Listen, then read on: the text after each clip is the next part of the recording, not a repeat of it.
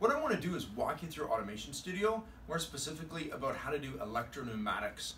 What I'm going to do is put some components up, like solenoids and limit switches, and build a ladder logic and show you how to link all of the components. We're also going to do timer, so I'll show you how to set your timer. Okay, let's jump on my computer.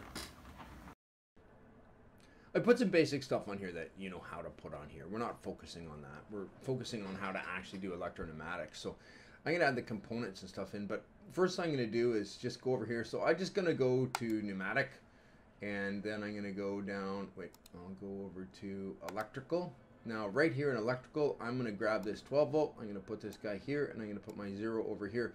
I'll just put them here for now. I can spread these a little bit later. I need to put components, I need to put some limit switches in here, and I need to put a valve in here with a solenoid. The thing about Automation Studio is that when you put a solenoid valve in there, so let's go for pneumatic, let's go for directional control valves, 5.2, and let's put this guy in. I want a spring return. There we go, nice. So I'll just dump that guy in. Now you'll see that this is coming up. I can't name this at this time because I need to associate it with a solenoid that's here. So until I get a solenoid here and name that solenoid, I can't name this guy, but I can put that there. That's not a problem. So I can throw that there, and let's continue with some components over here. I need to put limit switches over here. So again, I'm just gonna go back to pneumatic, and I'm gonna go for sensors. Other. Here we go. Perfect. Other. So this is a proximity sensor. So it's a read sensor, and it's a limit switch. There are other kinds as well that you can use. You can use this one as well, and there are others as well, but this one is going to work for us. I'm going to put this right here, and I'm going to name it. So that's LSA minus. And I'm just going to click on that, and I'm going to hit this guy, copy paste. I just did Control C and Control V, copy paste, and I got two of them, but I can actually go in here and change this. So I've clicked on here. I'm going to go for that. So I just double clicked it, and I went into the variable assessment, so I could just double click that. Any component you can double click, and you can go in and change the component information and all the values and stuff. First of all, I just want to make sure that's lined up here. So I'm going to go over to my cylinder, and I'm going to go to my builder, and I'm going to go over here, and I want to extend it 100%. I want it to be fully extended. The reason I want that is so that I can line that guy up. So I'm going to grab this guy and move him over, and now we're done. Let me put this guy back, go to my builder, my data, and builder. I can also go, to the other one as well, but I'm just doing this. Whoa, 0, 0, I think that'll work. Good, that's retracted. So now let's get into the meat of things here. I need to put some stuff in here. So I'm gonna go over to electrical, and I'm just going to close my pneumatic up for now. I want actually push buttons, so I'm going to go for a switch. I want to normally open push button, so I'm going to put that over there, and right there I'm just going to name it start. Good. Now I want to put a relay in there. And coils, electrical, I can just click on that. There'll be a relay coil in here.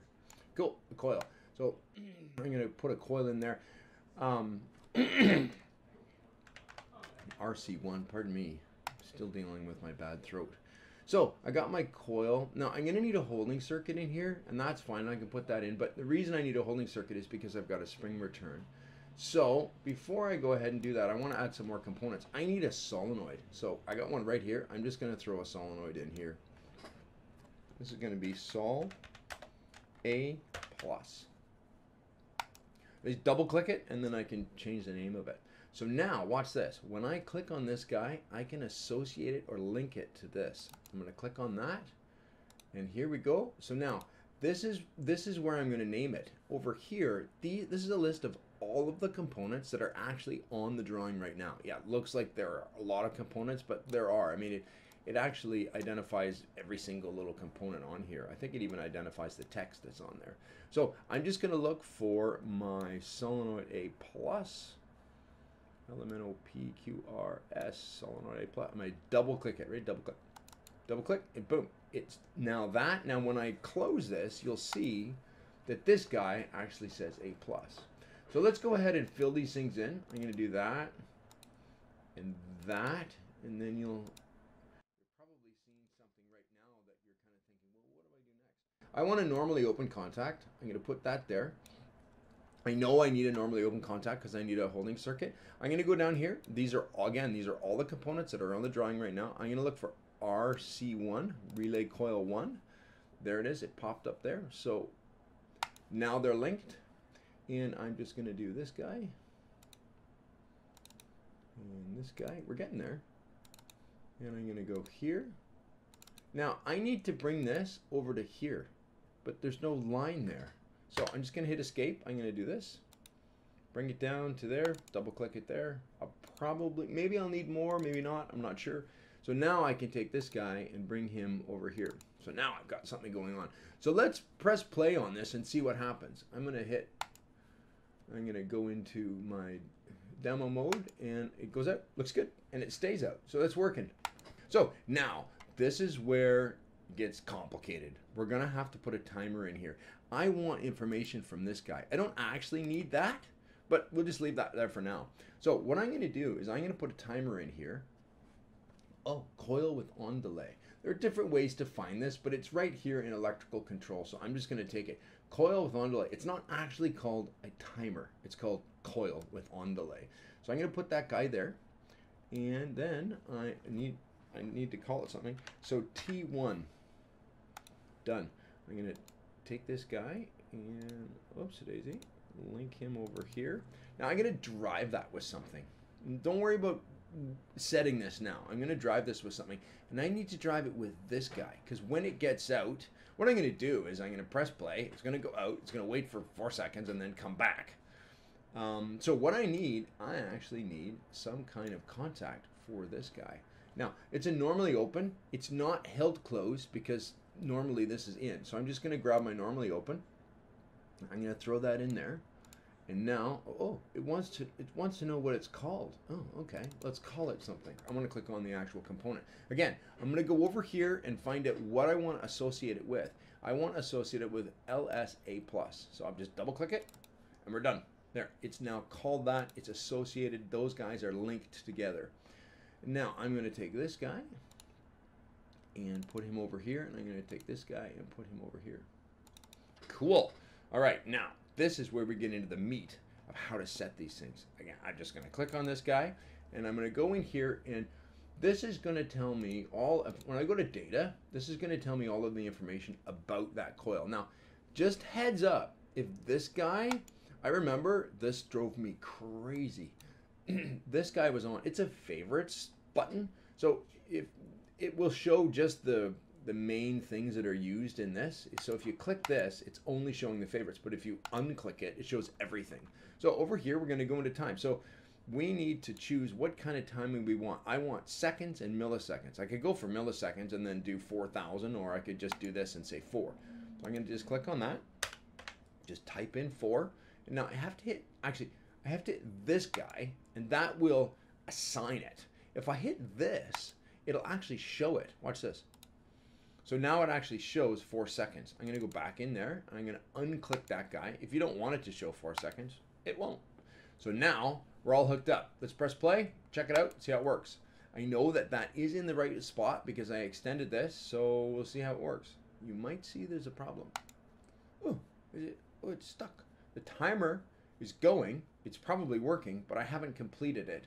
And this is where I waited until the end because I wanted to show you how to move stuff around. I need to put a normally close contact in here. Oh, it doesn't fit. If I just drop it in there, it'll kind of look a little tight. So I'm just going to actually close that. I'm actually going to delete that for now. What I want to do is I want to grab this whole thing and I want to move it over a bit. I got a couple options. One is I can actually drag it with the mouse, or if I want to be really accurate, pardon me, if I want to be really accurate, I can use my keyboard. So I'm actually going to, watch this. What if I do this? There, that's good. I'm going to take this and I'm going to put that, say, right there. So I have the room. I'm going to, again, use the keyboard. I'm just hitting the arrow key. Okay, here we go. I'm putting my normally closed in. Ready? Here we go. And boom. I'm putting it in now. So now I want to connect that with T1. Done. There we go. Close it up. And there we go. I kind of like to make this, I'm going to use my arrow key. just so I don't, because I want to move it, but if I moved it, I might do that. So I just want to put it over there, and I like to make things kind of a little bit even.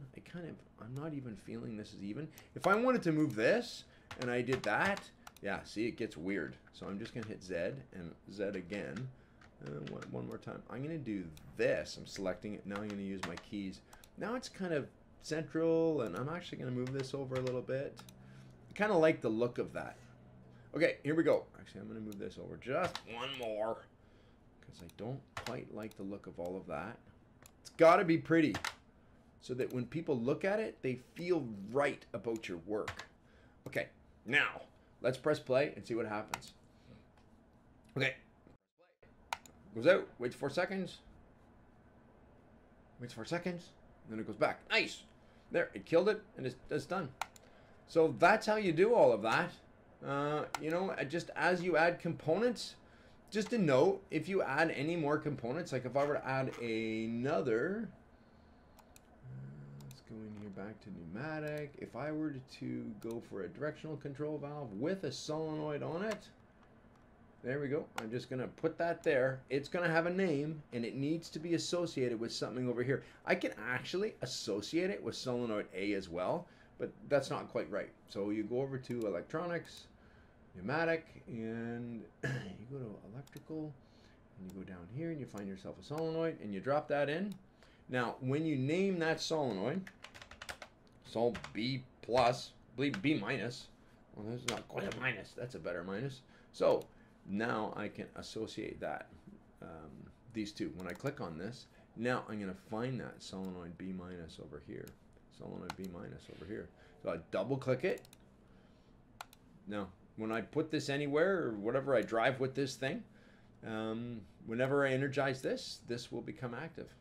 Good. So I'm going to kill that, and that's your demo. Give me an email if you need any help with that, and if you want my email, if you don't have it.